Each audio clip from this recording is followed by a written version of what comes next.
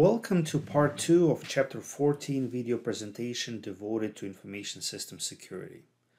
In part 2 we will talk briefly about some of the typical technical solutions to information system security, the role of the so-called chief security officer. We will also talk about some approaches to information risk management. And finally, we will talk about the role of certain legislature for ensuring that every organization has adequate information system security controls.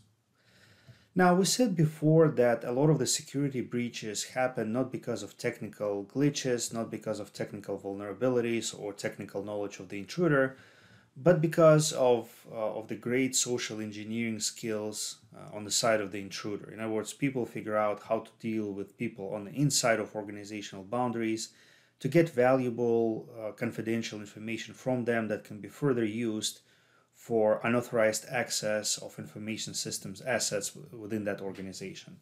So yeah, I think some of the findings that I remember is that up to 80%, something like that, up to 80% of security breaches happen as a result of social engineering and not any kind of technical vulnerability. But nevertheless, there are a lot of technical solutions out there to prevent security breaches. And it's a vast topic. I mean, people spend their entire career specializing in some of those tools. Here we'll have a very brief high-level overview of the kind of tools that are available for ensuring information system security. And the discussion will be roughly corresponding to the layers of the OSI model. OSI is a communication model that outlines how computers talk on the network, which layers or levels a message sent over a network goes through. So again, OSI model is another big topic. A lot of data communications professionals, information security professionals, I mean, they have a very intimate knowledge and understanding of the OSI model because their work is largely about working within those layers. And a lot of security companies, when they interview people for security roles or data networking, data communications roles like networking roles, a lot of times during interviews they ask questions about the OSI model. So, but those levels, they only roughly correspond to the OSI level. So let's talk about different levels of security or technical protection that organizations can have against unauthorized access to their information systems resources.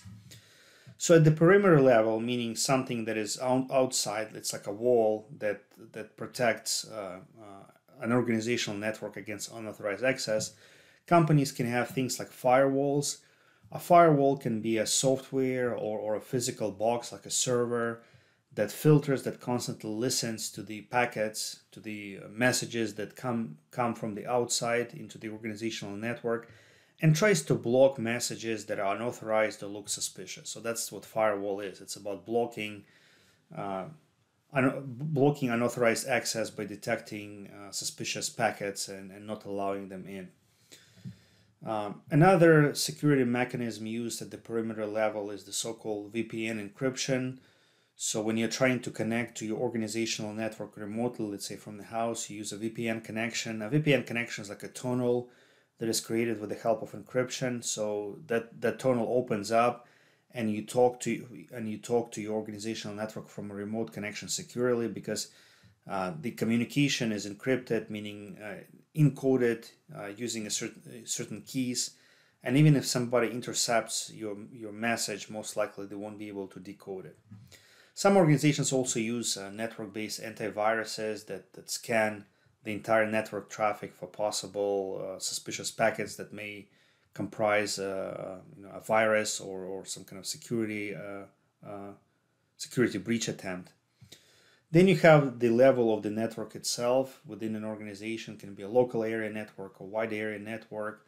So a lot of organizations have intrusion detection systems. Again, those systems, they listen to packets. They monitor network traffic, what's happening on the network, and they have those patterns embedded into that. In other words, they can detect if something suspicious is happening and your network can be under a possible attack. Also, some organizations employ vulnerability management systems. They're like scanners. They look at your network and they detect vulnerabilities. Of course, network access control is used nowadays universally, where in order for you to gain access to a network, you need to authenticate yourself. So this is something that is used at the network level. Now, at the level of host security, meaning individual computer, individual server, or router, or whatever the node that is comprising your network, you can have an intrusion detection system at the host level, and also you can have a host level antivirus, again, that scans your systems as system, your let's say your individual computer, your laptop, or your desktop computer, and tries to detect whether something is going on there and needs to be addressed. Then at the level of individual software applications, public key cryptography or encryption is heavily used. Again, encryption means taking a particular message and changing it, encoding it using different symbols to the point where if somebody gets a hold of that message or that data, they won't be able to read it. They won't be able to make sense of it because it uses a different code. Again, it's a vast topic, like those algorithms of how public key cryptography works. So that communication at the application level is secure is a vast topic, but it's largely about encoding, decoding message using private and public key, so that even if that message is intercepted, it cannot be read by an intruder. And the same protection is used for data, where if you're storing some data on your computer, you can also encrypt it so that nobody can open it and read it because it's encoded using a particular system. When I work for a software company, our CEO, he was very much obsessed with security. He was afraid that the intellectual property of the company would get stolen, and he would actually require for all email messages to be encrypted among employees. And also the requirement was that whatever organizational data that you're using, it also has to be encrypted on your computer as well. Because a lot of people were working remotely and they had very sensitive data on their personal computers. I remember, because I worked in software quality assurance, I had basically the entire code for at least one or two of their flagship products. So there was little that was preventing me from just taking that code elsewhere and basically stealing most of their business, through that code. And of course, I wasn't going to do that, but I was worried that somebody will gain access to it because I had a lot of code stored on my computer. So yeah, I was diligent about encrypting not only all of my messages, but also all of the data all of the company related data that was stored on my computer, my personal computer. We used, I think the solution was called PGP Privacy, Pretty Good Privacy. So that was the name of the application and the algorithm. So the way it works is that you create like a hard drive and you need to use a certain password to open that hard drive on your own. So it's like an extra hard drive that you use, and that's where you store all the organizational data. And then for email messages, again, you exchange those keys, and all the email messages I send in encrypted format, and it's only on your computer that you decode that message and read what the other person is saying. If somebody looks at your message without having access to the keys that are needed to decipher that message, they won't be able to make any sense of it. There are some estimations that saying if you want to do it like in a brute force, where you just try in different combinations and you're trying to guess it, even if you're using a supercomputer, it may take you hundreds, if not thousands of years to guess that key and break somebody's encryption. But again, it's like, security, it's like a never-ending process.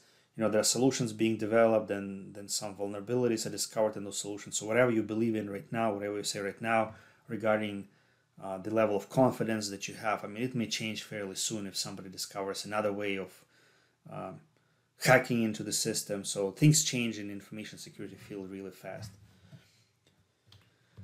Okay, so yeah, those are some technical solutions that are typically used by organizations to protect their information systems assets. To have a person in charge of both technical and managerial solutions to information system security problems, many organizations create the role of the so-called Chief Security Officer, or CSO. This person is responsible for continually assessing an organization's information security risks largely, and also for developing and implementing effective countermeasures to those risks. So this key role can be broken down in the following steps or key tasks. So one of the main goals of a chief security officer is to identify and prioritize relevant risks. Also to eliminate essentially avoidable risk with reasonable investments, meaning the risks that are very clear and that can be easily eliminated with minimal or reasonable expenditures of financial and non-financial resources. And also try to mitigate other risks to an appropriate point of diminishing returns on security investments. To explain that point of diminishing return, you see risks, security risks, or any kind of risk, they can never be eliminated completely, right? There is risk in everything that you do. If you stay at home, you minimize the risk of getting infected by COVID, let's say, but you maximize your risk of some kind of household injury, let's say slipping in a shower, because you spend a lot of time in the house. So risk in your life can never be zero, right? And another difficult thing, another thing that makes managing risk complicated is that investments into minimizing risk, they're subject to the law of diminishing returns, which means that if you have no measures in place to address possible risk, then your risk is very high. And then with certain minimal investments, you can do like basic things. You can purchase, like let's say if you're talking about information security, you can purchase like antivirus software, you can purchase VPN solution, you can start using user authentication. So those things are not very expensive, and they have a lot of bang for the buck. In other words, they can dramatically decrease the risk that you're facing with very minimal investments. So your risk may go down, let's say, from 100% to 10%, right? But then if you're trying to decrease risk even more, what will happen is that you'll spend more and more money and non-financial resources on risk mitigation, but the corresponding decrease in risk will not be proportional to your investment. So you invest a lot, but the risk decreases are very minimal, to the point where some organizations decide to stop it at an acceptable risk level. Again, that depends on the organization. I mean, of course, if it's a nuclear plant or something related to national security, then they will spend a lot of money trying to bring risk down by 1%. But if it's a small business, I mean, they will stop at a particular level and they'll say, look, we're no longer willing to invest because the law of diminishing returns applies here. We invest a lot, but we get very little in return. And then just that investment doesn't do much for us anymore from a financial and risk standpoint. Now, overall, I find this topic of trying to analyze risk and prepare risk to be fascinating from an intellectual standpoint. I've done some work about like predicting risk, predicting disruptions. The reason I find it fascinating, it's an interesting question, right? How do you prepare for something that you don't know? How do you prepare for something that cannot be prepared for by definition, right?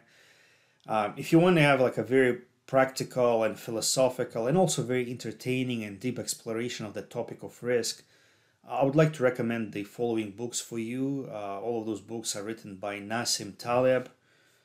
In my opinion, he's one of the most prominent modern philosophers of science, although he's more like a public figure.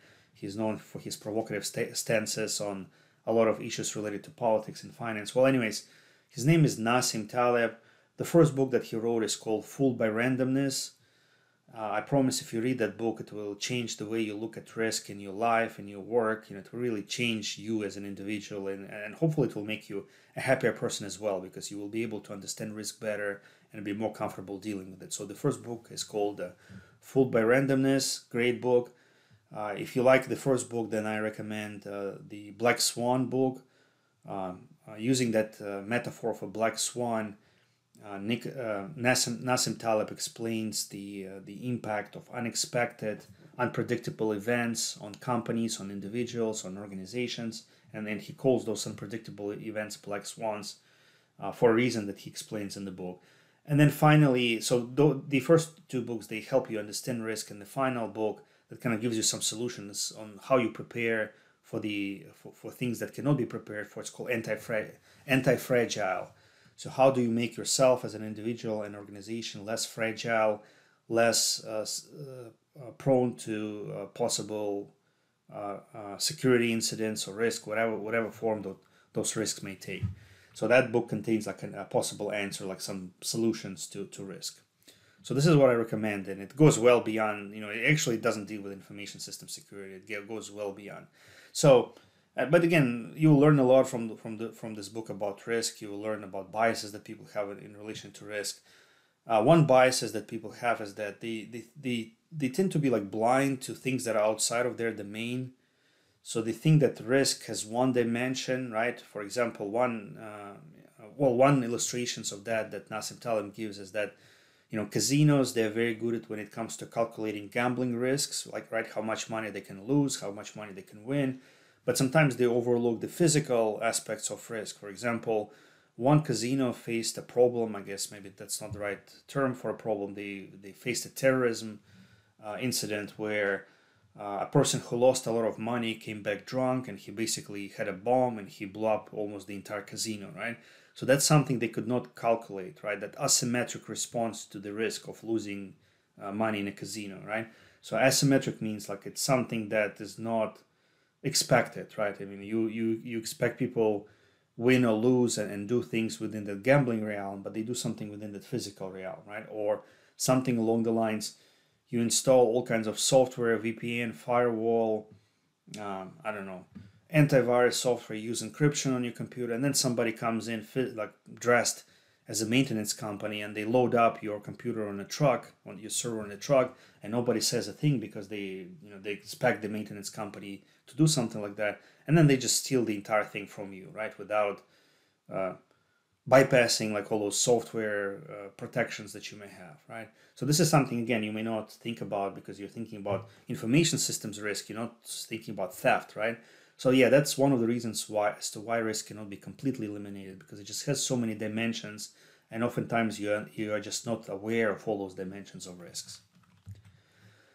Now, one of the main goals of a chief security officer is to manage risk, and here we have a list of like a rough list of risk management steps, and also the steps that an organization or a security leader needs to go through to prepare an organization for a particular type of risk. But again, determining all possible types of risks that your organization may be facing can be quite difficult, if not impossible. So one approach can be something like that: determine the organization's information assets, what kind of targets of that risk you're considering, and also their value. Now, by value, we typically mean financial value, but sometimes financial value can hardly be estimated. So some organizations may think in terms of length of time the organization can function without a given information asset when it comes to determining the asset's value. And then once you know the assets and their value, you'll be able to prioritize how important those assets are, and then you will, based on the priority list, you will develop and implement security procedures that are proportional to that priority and value assigned to your information assets. So this is one example. So let's say your organization determines that if an employee loses a laptop, that security incident costs you approximately $50,000. Maybe that $50,000 is devoted to data recovery, maybe legal fees or something like that. But that's your approximation. And then what you can do, you can multiply that number, that value, single loss expectancy, is how much it will cost you to lose a single laptop, by the annual occurrence rate, meaning how many incidents like that usually occur within your organization. So for example, it costs you $50,000 to deal with an incident of an employee losing a laptop. And then let's say every 2 years you have 3 incidents like that, so you have 1.5 incidents per year. So that's the cost of that risk. That's your annualized expected loss in relation to that particular asset. Now, once you know that annual expected loss in relation to a particular asset or an asset group, you can do a rough cost-benefit analysis, and you do it by subtracting annualized cost of action. So in other words, you have that risk, and then you calculate how much it will cost you to address that risk, and the difference between the two will be your net benefit, or the so-called return benefit. So let's say you know that adding strong encryption to corporate data to all of the laptops will cost you $100 per year for each of the 200 laptops in the company.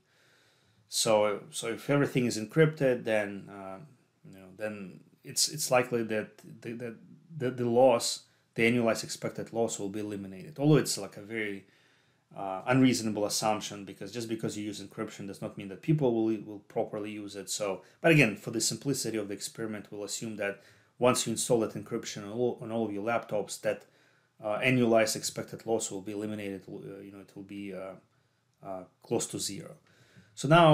So it will cost you $20,000 to install that encryption on all of your laptops. So if you subtract $20,000 from the annualized expected loss, and $20,000 is your annualized cost of action. If you subtract it from the annualized expected loss of $75,000, you get return benefit or net benefit of $55,000.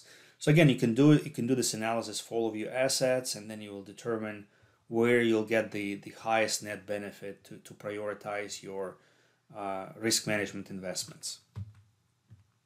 Now, a lot of times security incidents, privacy incidents cost a lot of money due to the legislature. There's a lot of legislature out there that governs how data should be handled and protected.